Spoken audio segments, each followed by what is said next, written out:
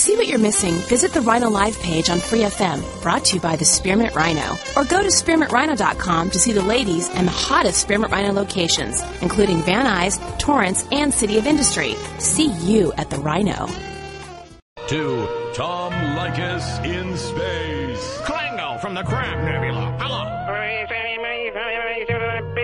I love that. The Valley's FM talk station, 97.1 Free FM. Southern California's FM talk station. 97.1. KLSX, Los Angeles. Home of the Adam Carolla Show with Danny Bonaducci. Mornings. 97.1. Free FM.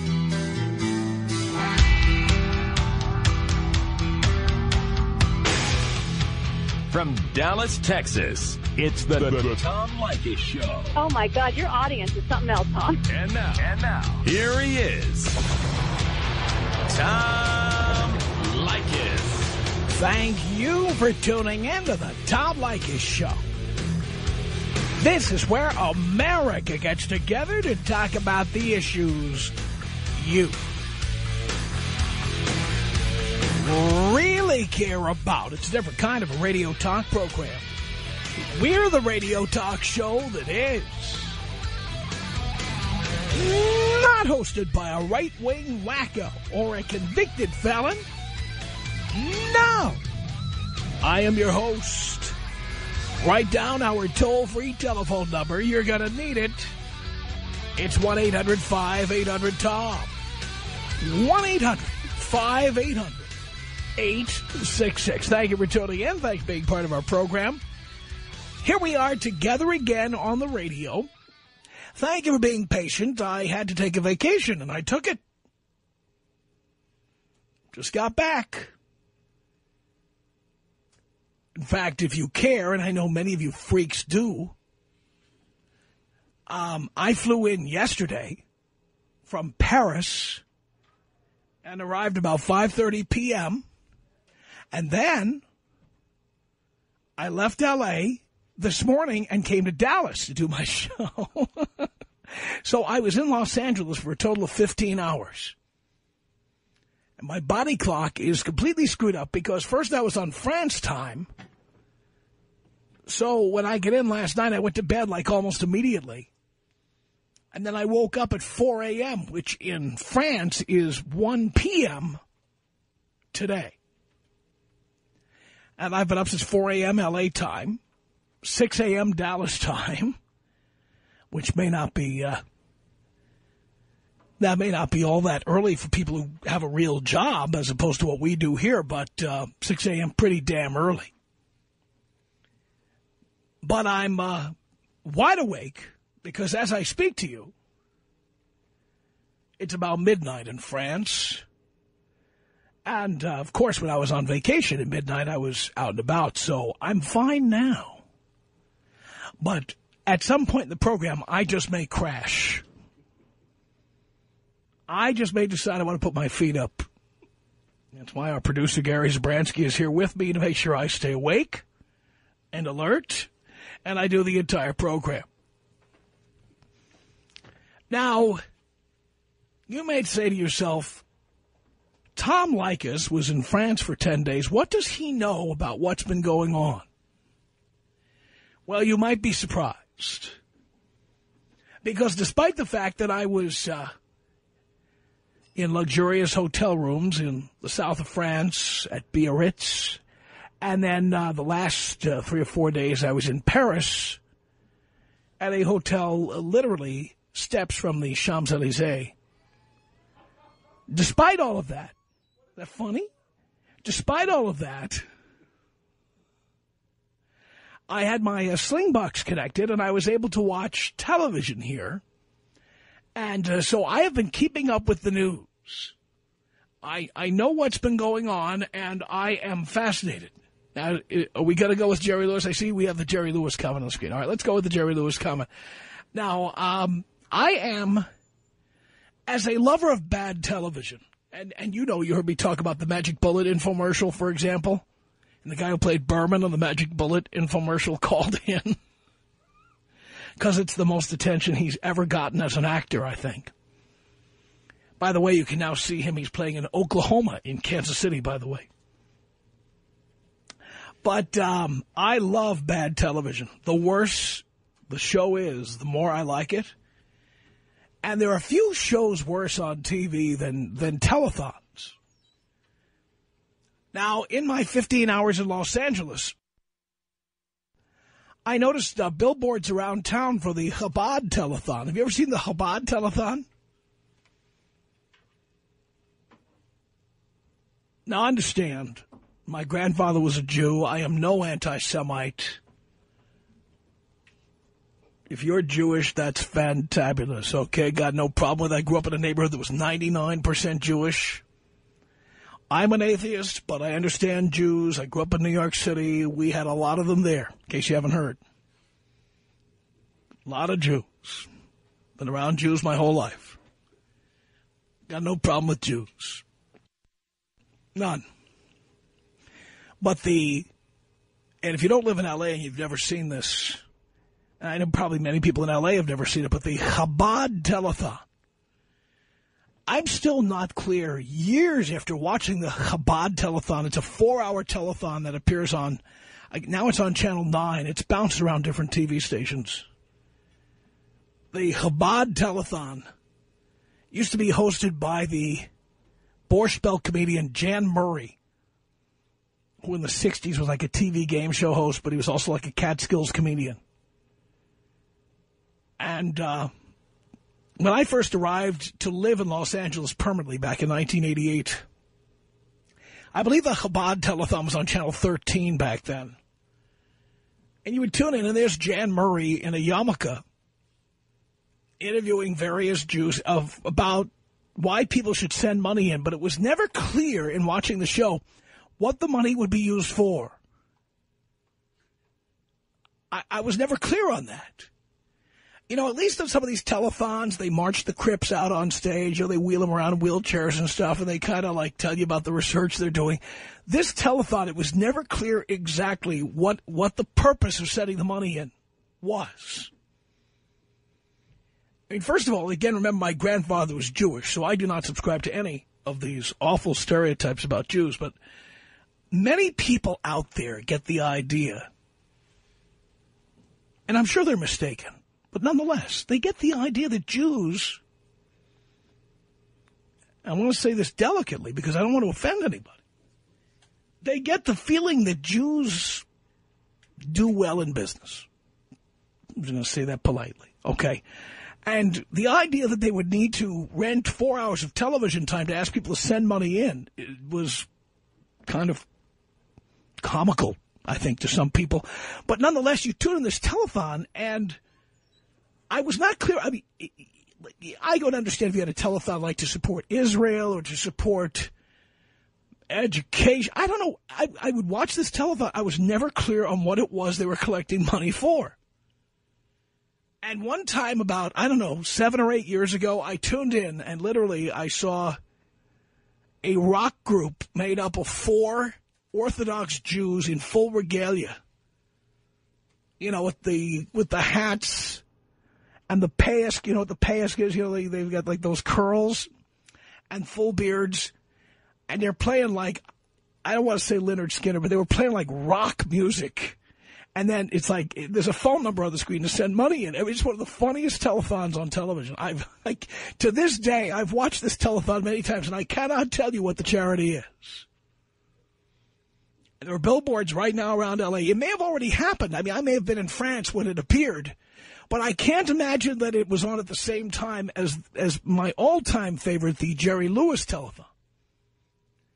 For many years on the radio, by the way, I did my own telethon. It was the telethon to eliminate Jerry Lewis in our lifetime.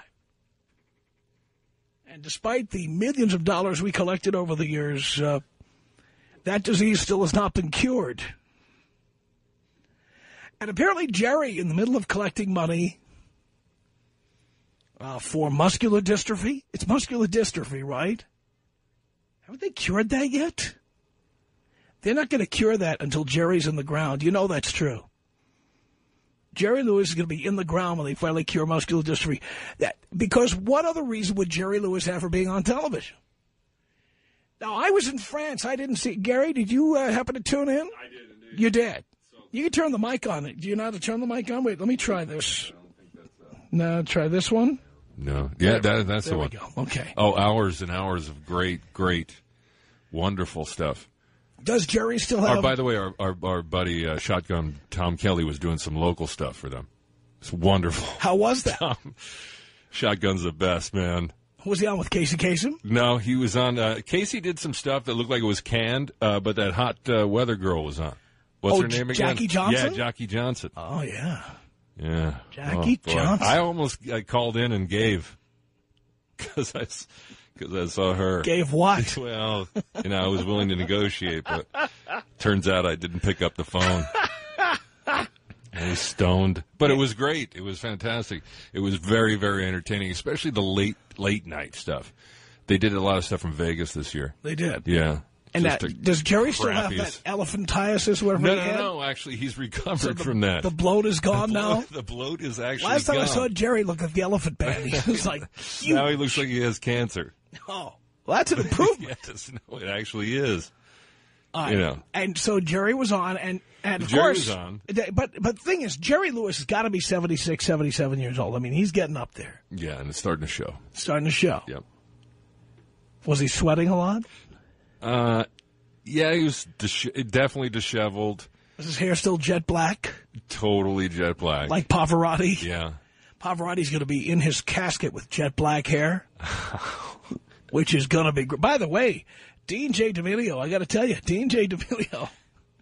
The Angel of Death? The Angel of Death, the Grim Reaper. The Guinea of Death? The Gin Reaper, that's right. He had Pavarotti on his list. He's got 5. We give you 10 opportunities in the Deadpool. He's got 5 already. It's sick. Whatever's happening, I can't comprehend it, but it's really... He got 29 points for Pavarotti. Wrong. It's wrong. In the history of our Deadpool, anyway, it's never happened this way. Of course, do you really want to read Perez Hilton that much and know so much? Does he really attribute it to his reading of Perez Hilton? I attribute it to that. Is Perez he's on the Deadpool watch? Is that the deal? I mean, how does he, I know this Castro thing, but has he said that other people are going to die? Didn't Perez Hilton say Castro was dead? Yes, yes. And by the way, he sticks by that story. I've heard him. Now Perez but he Hilton, said he was dead already. I don't understand this at all, but now he sticks by the story. I think he's got his own show now, or it's coming up. I saw him on Kimmel last night. This guy's like a legitimate celebrity now. I don't understand that at all. But why? That's what I'm saying. I don't get it. If you don't believe TV's one big vagina, the fact that Perez Hilton is a celebrity, yeah, not that he's ever seen a vagina, but it tells you everything you need to know. He's on that, what's that Fox show, the Fox morning show? It's like a midday show out of New York. What's that called? Mike and somebody? One of those cute and perky midday shows that's going to get its ass kicked by Regis and it looks like whatever bimbo is on with Regis these couple of years. It looks like it's done in Oklahoma, but it's actually done in Manhattan. It's that hokey. Right. Mike and Juliet. Dean apparently knows that. Yes, because he reads Perez Hilton. That's why he knows that. But like now, people like Perez Hilton are on that show, and they do their like latest Lindsay Lohan, update and Paris Hilton and all that crap. Oh, Jesus! I mean, is there any television for straight men anymore? No. This is like Jackie Johnson's weather forecast. Jackie Johnson on Channel 9. That's right. By the way, and we've talked about this internally, but I'm going to tell you. Last we looked at the KCAL 9 website. You can get a look at some of Jackie's... We met Jackie not long ago. It's a huge archive. Yeah, an archive, a video archive. There's podcasts, I guess, of Jackie's previous weather forecasts. I don't know if that's so you can check her accuracy or you can check what she was wearing on a given day. But Jackie Johnson's the woman who does the weather on Channel 9, and, I mean, she's a wonderful person. We met her. She's spectacular, but she's got a body that is so outrageous. I mean, in its hourglassness, it is so amazing. In person, she doesn't look as exaggerated like that, like she does on TV. No, it comes off a little differently on now, TV. this is, all these fat women who say they've got curves. Jackie Johnson has curves, okay? when they talk about a curvy woman, this is what they were talking about, ladies. In case you're wondering, a curvy woman means you've got a large chest, a tiny waist, and then hips that complement your chest. Okay, that's a curve. A curvy woman is not a woman shaped like a basketball. A curvy woman is a woman who's got wonderful breasts and an incredible butt and then a tiny waist. That's a curvy woman. So stop putting those ads on Craigslist saying you're curvy. You're not. Because if you're curvy like Jackie Johnson, you would not be putting ads on Craigslist. There'd be some guy who'd be dating you today. Perfectly proportioned. Perfect. But if you want to see Jackie's old weather forecasts, just to keep an eye on what she's been wearing the last year or two, it's all there on the KCAL9 website. You can, I mean, who wants to see a weather forecast from last March 17th? You got to wonder why that's up there. What kind of freak is logging on to the KCAL9 website to check out Jackie Johnson's forecast for November 27th of last year? But it's there if you want to see it. Amazing.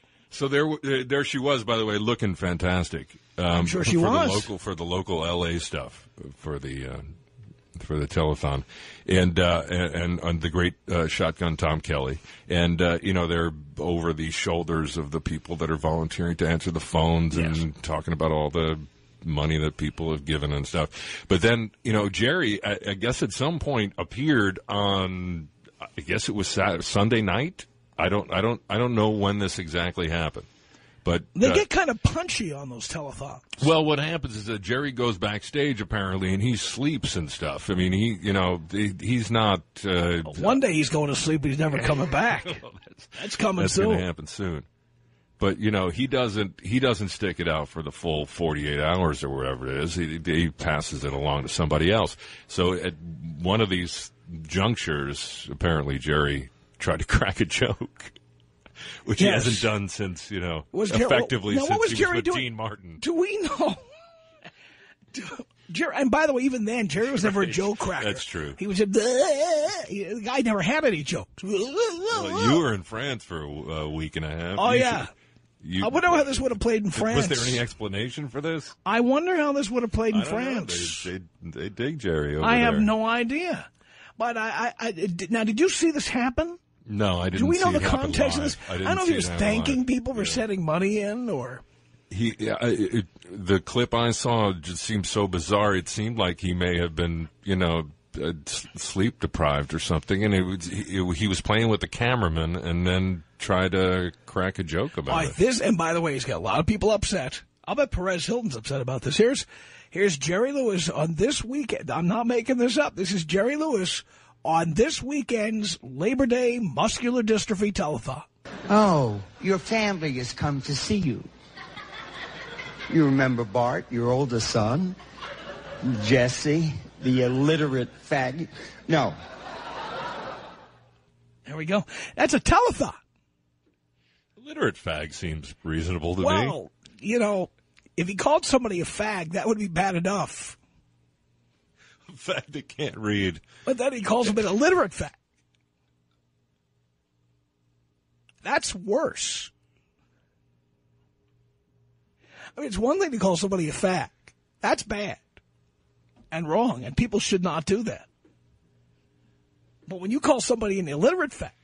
That's from both ends. No, I think it's only from one. Oh, that's right. You're right about that. Yes. I know that people are very, very angry about this. I know that people are complaining. I mean, put it this way. What is he, 76, 77 years old? I guess when you get to be that age, you just start saying stuff like that, but people are upset. Now, you wonder how upset they are. I mean, did it affect how much money they collected? Do we know if they collected the usual amount of money? Well, here's what the deal is. GLAAD is... I think what GLAAD did is they asked for an apology, but they made it clear that they didn't want it to affect what people were donating.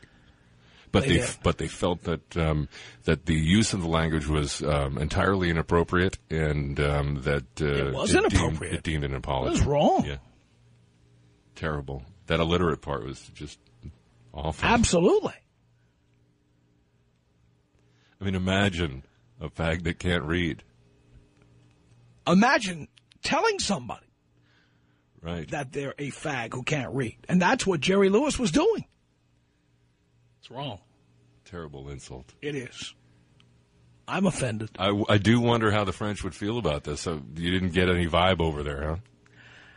I don't think the Jerry Lewis telethon is seen in France. But that's why they still think so highly of Jerry Lewis in France. They haven't had to see Jerry toss it to Casey Kasem. When they see Jerry Lewis, they still think 1956. They're not thinking about this. Good point. Unbelievable. So, now I have to wonder, I understand, and I do. I mean, understand, all kidding aside, I'm no homophobe. I have not only gay friends, I live in essentially a gay neighborhood. I've been around gay people my whole life. That word is a real hot button, and I understand why it is. I really do. But what I wonder when I hear GLAAD making a statement about it, GLAAD is the Gay and Lesbian Alliance Against Discrimination. GLAAD, G-L-A-A-D. But I wonder how many of the people who think telethons are entertaining would be offended by that comment. I mean, let's be honest. Who contributes to telethons? They're the slimiest, snarkiest, tackiest form of entertainment known to mankind. Let me interject here for a second and say that when you're stoned, they're fantastic, except when you get to that inevitable tear-jerking piece, and that is just a bad trip altogether. No, that's no buzzkill for me. That's the best it ever gets. That kills it for me. No, I can't do it. What you hell? I love that stuff. I go crazy for that stuff. Yeah, that's the difference between me and you. I can't do that. When we that. get to the Crips and they're being interviewed about how it feels to be Crips, I'm in. That is some of the best material there is. Okay. We need all the help we can get. Are you kidding me? Pass me another brownie. I'm in. That's good stuff.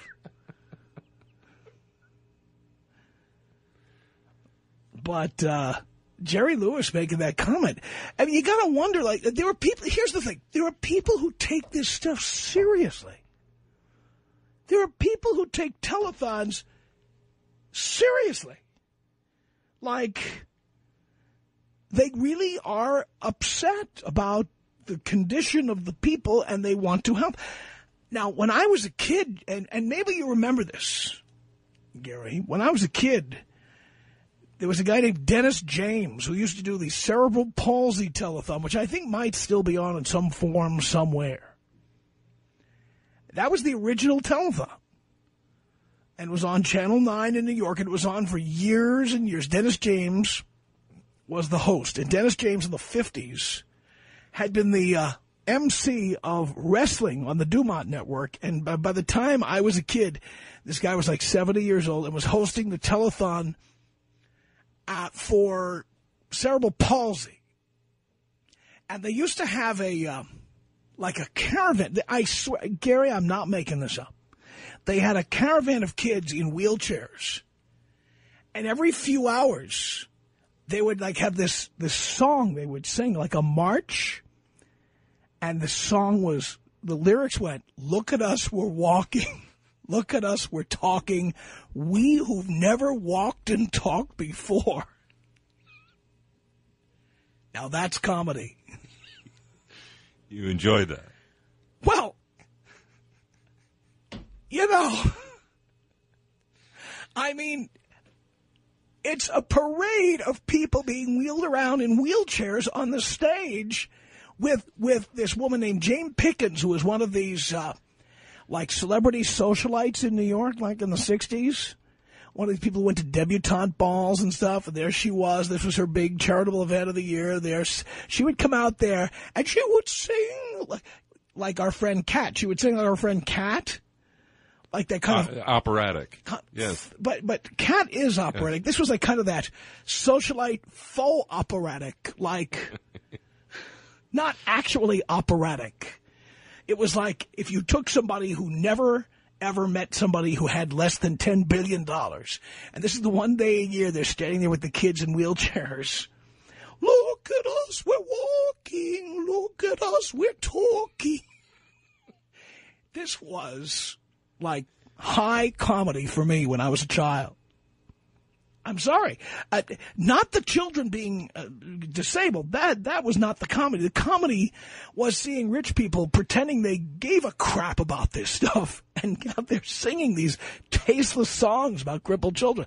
It was pretty outrageous. And ever since growing up watching that, I can't stop watching telethons when they're on because they are absolutely the most offensive programming on television. I mean, people say the dirty language and stuff is offensive. This is like the most offensive stuff on TV. It's outrageous. Is that true? Dean beat up a kid with cerebral palsy? That's correct. That's true? Yes. This happened, I believe, in his high school years. He claims that the kid was... There's something to brag about, Dean. Good work. Claims the kid was a badass of some sort, that he had this incredible upper body strength, but was basically a fish below his waist. And the kid used this unusual strength to, I guess, pick fights and stuff. Really? And Dean felt that it was justified to beat him down.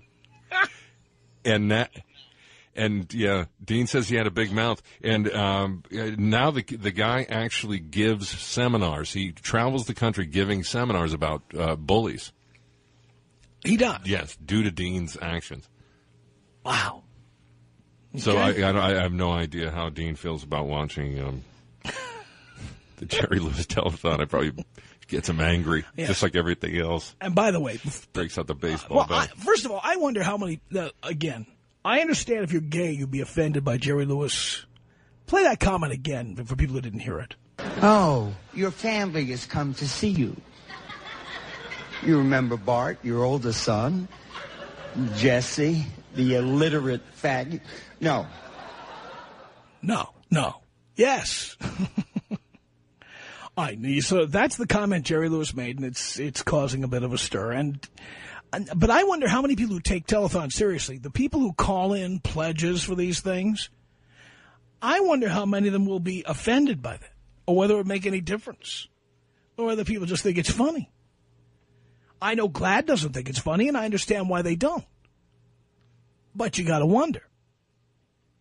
By the way, and now this is what I was going to tell you, the muscular dystrophy telethon in Chicago, you got to watch that sometime, because the muscular dystrophy event in Chicago, the local cutaways where they do like the local host with the local like talent is outrageous. It's outrageous because in Chicago they've got like these Polish people coming on and doing polka, and they've got like local Italian Americans coming on and singing opera at 3 in the morning, and they're not like opera singers or professionals. They're like people who volunteered to come on and perform on TV. I mean, that's even more entertaining. It's even more outrageous. So has anybody heard about this? Anybody heard Jerry Lewis make this comment? Has anybody heard some of the controversy over this? Are you offended by it? Would it make you think twice about contributing money to Jerry Lewis's telethon? And by the way, I have never contributed money, just so you know, to the muscular dystrophy telethon, because I am convinced that despite the fact that muscular dystrophy is a real disease, I am convinced that the purpose of the muscular dystrophy telethon is to keep giving Jerry Lewis an opportunity to be on TV at least once a year. That's how I feel about it. But I wonder how you feel about this comment. Why don't you call me and tell me about that right now? Tom Leykis. 1-800-5800-TOM. 1-800-5800-866. I've been listening to you, and that is the best advice. Keep her out of the house. Oh, my God. She tried to. She's like, I need a place to stay for just a week. And I'm like, I'm sorry. Go stay with one of your gay friends. No, not. That's right. That's right. Stay with one of your gay friends is a good answer. I like that. It's the Tom Leykis Show. From Dallas, Big D, DFW, the Metroplex, studios of Live 105.3. Like one of our favorite goddamn places in the whole country to be. It's the Tom Leykis Show. Thank you so much for tuning in. By the way, I mean, really, the only place that gives L.A. a run for its money along with Miami, in terms of women, I mean, the hottest chicks. Just the hottest chicks. Outrageous. All right, Jerry Lewis made the following comment on the muscular dystrophy telethon over the Labor Day weekend. Here it is. Oh, your family has come to see you. You remember Bart, your oldest son, Jesse, the illiterate faggot. No. Let's say hello to Gil on the Tom Leykis Show. Hello. For taking my call. If you'll excuse okay. me, I think that Glad and you and everybody else has a false read on what Jerry really said. What did he really say? I don't think he really said fag at all. The way he cuts himself off at the end of the word, I think he was about to say fat kid. You think he was about to say fat kid? Let's listen to that again and see if you think he was going to say fat kid. Oh, your family has come to see you. You remember Bart, your oldest son, Jesse, the illiterate faggot. No. Fag. He put a g on it at the end. Well, I think that was him choking off his comment so that he could say, you know, that's just my take on it. I don't think even he... You choose to believe he wasn't saying fag. I do choose to believe that. Not because I don't love Jerry Lewis. I know his brain and his liver are half gone from his 20-year Percodan addiction. But, look, I don't really care about him one way or the other. I just think it's a false read. I think he was... Wait a minute. Is it that you don't... Wait, that's two different things you're saying. Is that you don't care about him or that he wasn't saying fag? Okay, excuse me. I'm not a Jerry Lewis lover or hater. I just think that it's a misread. I don't think he said fag. Can I interject here for a second? He's actually admitted to the fact that it was indeed fag, and he apologized for the slur. And you guys are right, and I'm wrong. Wow. You just wanted to believe. You just wanted to believe he never said fag. Oh, I have such a... By the way, he should have... love for Jerry. He should have done exactly what you just said. I think it would have been brilliant. I told you his brain's half gone. He should have just said, I was going to say fat, and I cut myself off. Right. If he had half a brain, he'd say that. I would. It's all the Percodan. It's all the Percodan, that's right. Yeah. Percocet, whatever it is. Percocet, Percodan. Well, you know, 30 years ago, Jerry, I hate to have to admit this to you, but he did have some pretty good classes at USC when he was directing. But he lost it. I'm not trying to defend him at this point in the game, but earlier in his career, I saw him in some dramatic roles where he was very good. I think that was Jackie Gleason you were seeing. No, it was Jerry Lewis. He just checking. He played the head of a garment industry. Don't say head. He played the president of a clothing manufacturer on one of the shows like Law and Order or something like that. He was sounds gay to me. Clothing manufacturer. Well, thank you for taking my call. You're saying you played a part of somebody in the fashion industry. Okay. Well, maybe that ties into the fag remark even better. Maybe it does. All right, thank you, Gil. Appreciate the call. 1-800-5800-TOM is our telephone number. Let's say hello here to Nancy. Don't say Nancy. On the Tom Leykis Show, hello. Hi, Tom. How are you? I'm good. Okay. My comment is that I think that he misspoke. I just basically think that he... You think he misspoke? Yeah. So what do you think he... Wait, what do you think, after the word illiterate, what do you think he intended to say? Well, maybe he was trying to say fat, or maybe he was trying to say... Well, he already apologized. He already said he said fag. He apologized for it. I mean, why would he apologize for it if he didn't say it? Yeah, that's true, too. But also, you know, the way that he reacted after the comment, I think he just was embarrassed. Like, you know, he wanted to, like, oh, my God, you know, I should take it back, you know. But he hasn't denied saying it. He hasn't, you know, he said it. Actually, what he said was that he apologized to anyone who was offended. Everyone who knows me understands that I hold no prejudices in this regard. In the family atmosphere of the telethon, I forgot that not everyone knows me that well. So essentially, he wasn't really apologizing for saying it. Just in the context. He only calls people fags at like family reunions. Yeah, His great-grandson is getting bar mitzvah. He calls people's fags there, but he would never do it on television. Yeah. I think the explanation is worse than what happened. You know, the last time I called somebody a fag, I was at my nephew's bar mitzvah. That's true. They know me there. They know me there. You don't. It's just among friends. Until I found out my nephew was a fag, and then I was really worried about it because I really offended him. Yeah, that's true. I mean, there's certain things you don't tell. You're agreeing with me too easily here. Excuse me? No, go ahead. I'm sorry. I mean, there's certain things that you don't say in public. You know, there's jokes that I tell only in front of my family, and I would never dare to say them in public. For example? Yeah. No. No, I mean, there's a lot of, even I tell friends, look, whatever I say, even if it sounds racist or even if it sounds this, it's only a joke. So you're a racist, but only among your family members, and then the rest of the time you're politically correct. No. I think you're anonymous. Give us an example of something you would say at a family function that you would not say in public. No, I don't give those type of, I mean, I would probably just say it in that way, but I wouldn't say it in public, or I wouldn't say it in the... Is it about a particular... Put it this way. Is it about a particular race that you would say something, or is it about... No, I even make fun of my own race. It's just, to me, you know... What race are you? But I wouldn't say it...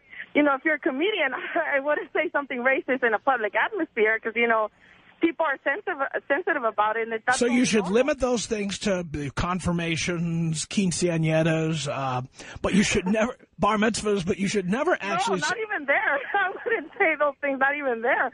I mean, I usually just do it among people that I really, really know what kind of... So you would only call people fags around people you really, really care about. Tom Leykis. 1-800-5800-TOM. Tom Leykis. 1-800-5800-866. I'd ask you how you're doing, but I got to be honest with you. A guy that gets paid what you do to tell the truth, to tell it how it is, and to find rats, you got to be doing great. It's the Tom Leykis Show.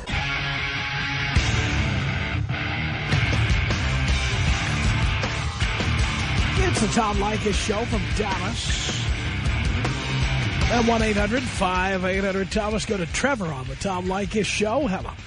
Hello, Tom. Hello, Trevor. How's it going, buddy? Great.